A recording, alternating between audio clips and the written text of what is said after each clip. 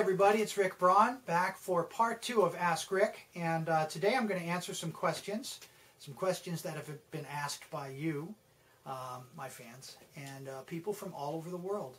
The first question comes from someone in South Africa, in Zambia, and it's a very interesting question because it's something that everybody who's trying to improve at what they do comes across. Not just learning an instrument, but I've come across this many times where I've hit a plateau and have not been able to get through it no matter how hard I tried.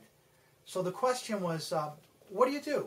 What do you do when you hit a place, you're trying to learn something and it seems like you just can't get through that point of where you want to get better? What I've always done is to take a break. Take a little break. Get away from it. I mean, it might sound silly, but go to the mountains, go out, get to a place where you can just kind of recenter yourself, because learning an instrument is a lot of muscle memory, a lot of brain interacting with muscles, and trying to get that coordination to happen on a regular basis. It doesn't happen overnight. And sometimes you can work yourself into a place where the frustration sets in and you can't get past it without getting away and getting a fresh perspective. So take a break. Take a break and then come back. It's usually worked for me, and I hope that helps you. Another question that I've had, and I'll answer this one and then we'll have to stop and I'll go for part 3. But this question was also a musical one. What is the scale or the scales that I like to use the most?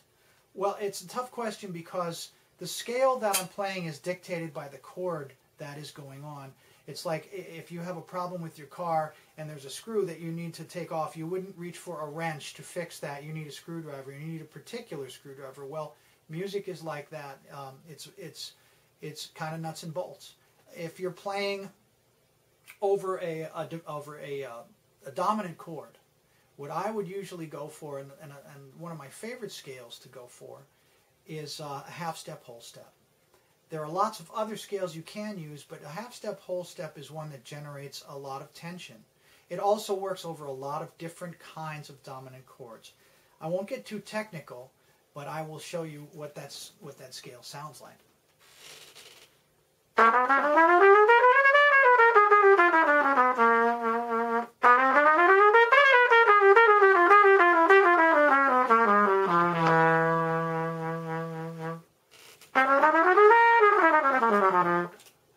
Well, the last one I played was an altered scale, sorry, but but that you can get an idea, and when it resolves.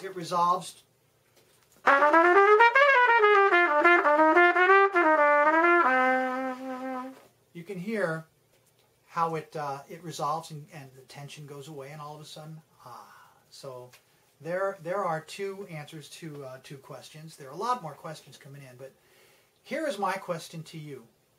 I am considering giving lessons on trumpet, lessons on engineering or production, or just general educational things from my life experience.